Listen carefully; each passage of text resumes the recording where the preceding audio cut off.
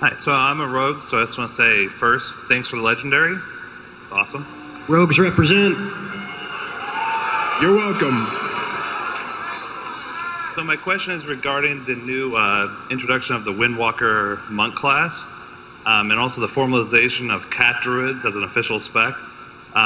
With all these new melee DPS hybrids, what do you guys have planned to make sure that rogues are competitive as the only pure melee class, or we can't really bring some of the utility that, you know, a healer or an offspec, you know, they can bring those abilities.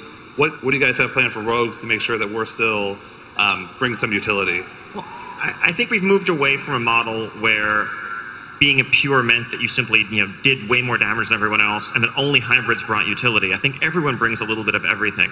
Right now, some of the best reasons to bring a rogue, aside from their excellent top-tier melee damage, also include things like, you know, the ability to fan crippling poison onto a bunch of things, or excellent interrupts, or stuns. Those are things that are useful in a number of encounters and will continue to be useful in a number of encounters going forward, as well as, of course, in PvP.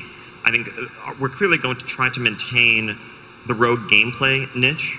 You know, just because you have a monk class that has some maybe similar mechanics in terms of energy bar being melee, doesn't necessarily mean that they're going to be stealthy. They're not going to have rogue poisons. They're not going to have all the little tricks that make being a rogue awesome and make rogues rogues. Thank you. Thank you.